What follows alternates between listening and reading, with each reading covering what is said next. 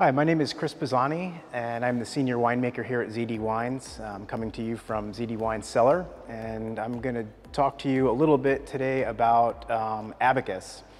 We are about to release our 22nd bottling of Abacus, which is amazing to me. This is a wine now that will have 28 vintages of our Reserve Cabernet in one bottle.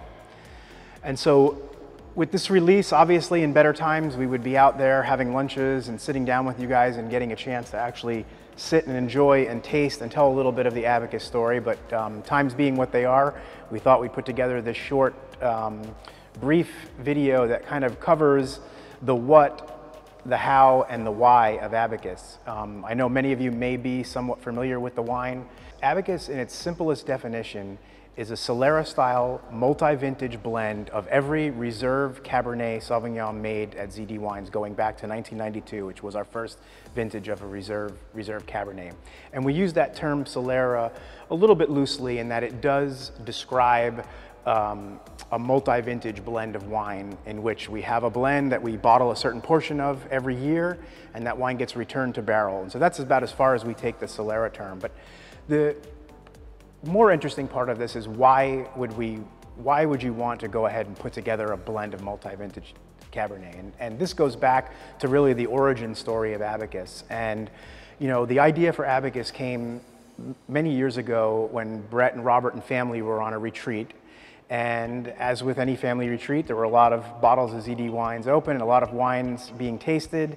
And this is something where great ideas are born. And if you know anything about ZD Wines and what we're about, I mean, there's many takeaways, but I think two of them are that we really believe in being innovative and doing different things. And we also believed in the art of blending. And so when they sat around the table 20-something years ago, tasting these older ZD Cabernets, and were reflecting over how, you know, some of them age incredibly well and they gain this amazing complexity, but there was also a trade-off with these wines that as they age, you lose a little bit. There's always a little bit of something that you lose. And we recognized early on that, you know, wines that were made from various lots or vineyard sites, more often than not, and we would say mostly, will make a better wine than the individual components. And so with those ideas in mind and sitting down and tasting those older wines, they made the next leap that really took it to one of the questions that we as winemakers are asked all the time, and that is, you know, how long do I leave this Cabernet? How long will it age? When should I drink it?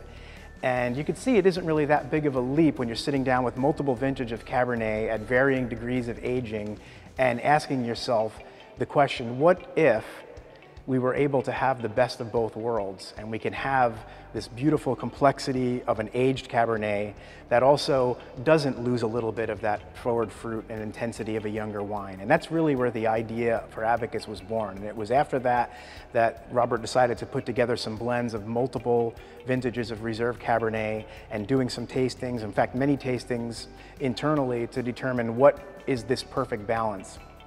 And on a personal note, I could say, you know, I started at ZD Wines right around the time that the idea for Abacus was born. And I remember, and Brett will always give me a hard time for this, that I kind of originally thought the idea was kind of silly, and I didn't quite get it. And it didn't take very long in getting into the making of this wine and putting it together. And of course now 22 bottlings later, to see that this really was an amazing concept. And so, you know, how do we do this, you know? And so without giving away too many secrets, I'll give you kind of the outline, because I think generally we talk about this wine so much, and while we would really love to be opening a bottle and sharing a glass of it to really have you experience what an amazing, unique wine this is, I think we're stuck with what we have. So I'll do my best to describe what we do. And I always like to go back to the first bottling. The first bottling was released in 1999, and it was the only time in the life of the wine where we actually had the individual vintages separate. This is one of the things that people are most confused with. They think we still have all of these individual wines, and every year we sit with 22 or 21 wines and come up with this blend. Well, that's not true. Right before we bottled the first bottling, we had the 1992 Reserve Cabernet and through the 1998 separate. And that was when we sat and did all of these tastings, and we looked at, you know, how much of the older part of the blend, how much of the younger part of the blend. And that was when we came up with what we thought was the perfect mix of this incredibly incredible complexity with a little bit, just enough of this infusion of younger wine.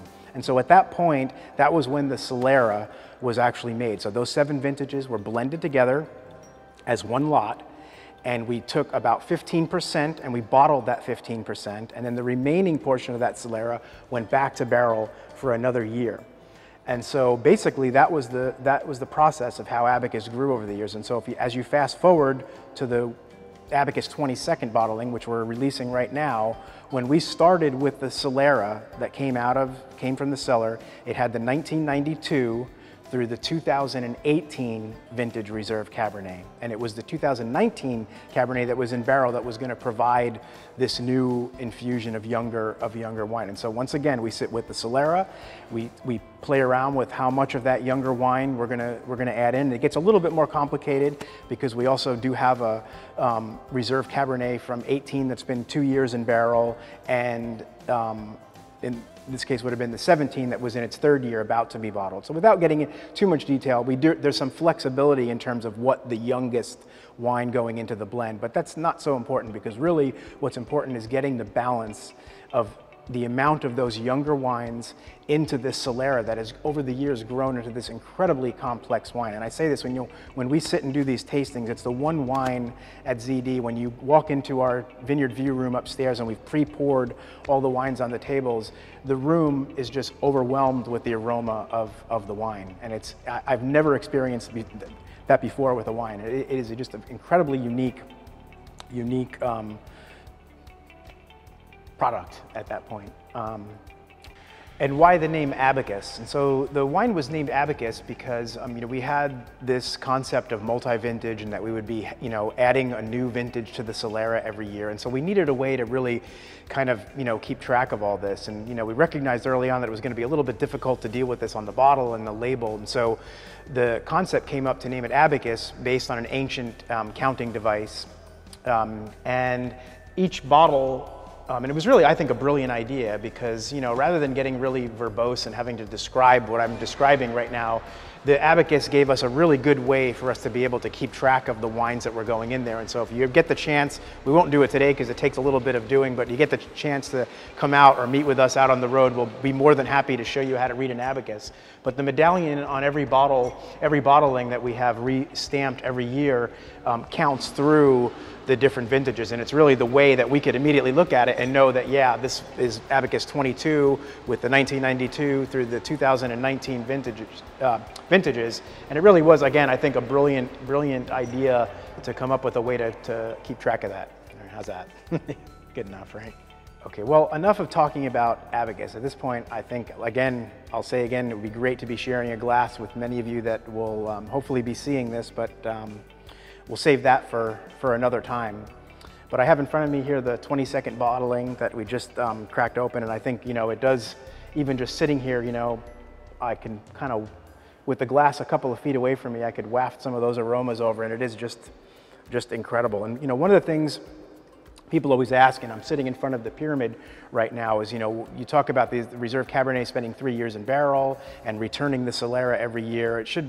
We should mention that, keep in mind that, we're not, when the way the Solera is aged, as it is behind us here in older puncheons, we're not really looking to add more of the wood component. We believe the barrels are an excellent vessel to age, and they give us so much, other things like concentration, slow oxidation, but we feel like the wines in their earlier stages have picked up enough of the barrel that by the time we put the Solera down, we do want to have it in neutral barrels. And so while the oak aromas on the wine are really interesting. I mean, you get some of these like, kind of sweet cognac and vanilla and these toasty aromas. It isn't overwhelming. And like with all of our wines, and this is the trick when we sit down to do this blending, is that it really, it sounds almost like a cliche, but it really is about the balance. I mean, this wine, we have to be extremely careful. We don't want any of the rough edges. That young wine, sometimes from the vineyards that make the reserve, they can be pretty tannic, that when they're youthful, they're really explosive with their intensity of fruit. And so when you think of that, we're trying to bring just a little bit of that back into the Solera, but without overdoing it. And that becomes really the delicate balance as we put this blend together. But in terms of aromas, I mean, I could sit here and rattle them off, but I'll leave that to you guys. But I think on the palate, what you should notice too is that, close your eyes and just think about those 28 vintages in there. I mean, I kind of always like to think back with Abacus as like a time counter. I mean, it really is a time capsule of all those vintages. And as you're tasting it, and those layers of fruit and well-blended oak and complexity are kind of cresting over your palate, it's like it's amazing to think of what it is in your glass that you're actually tasting. And so with that, I think I will close. I hope you do, and that we do get an opportunity to come down and open a bottle with you and taste it and tell the story and enjoy.